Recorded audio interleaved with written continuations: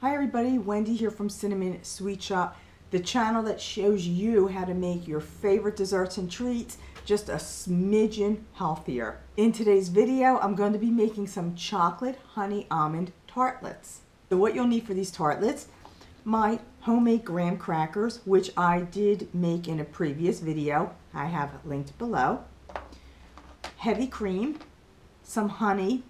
I'm using some Earth Balance vegan buttery sticks, however, you can use some unsalted butter as well, slivered almonds, and some dark chocolate chips.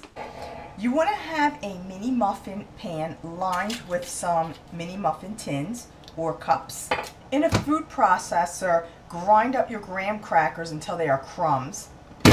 Add in the butter and continue pulsing until it's thoroughly mixed together. Add about a tablespoon of the mixture into each cup.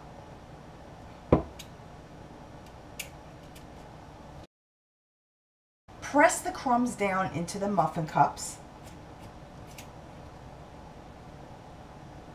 Bake these in a 350-degree oven for 8 minutes and turn the pan around halfway through.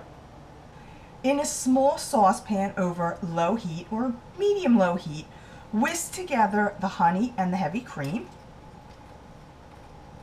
Keep whisking until the honey is completely dissolved.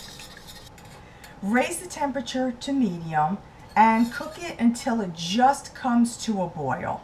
Pour the hot cream over your chocolate chips and whisk until the chocolate is smooth and melted.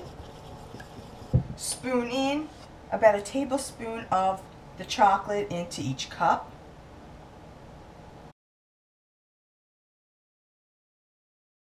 Top each tart with some slivered almonds. And refrigerate these for 2 hours. They taste great too. Recipe is at the link below, cinnamonsweetshop.com.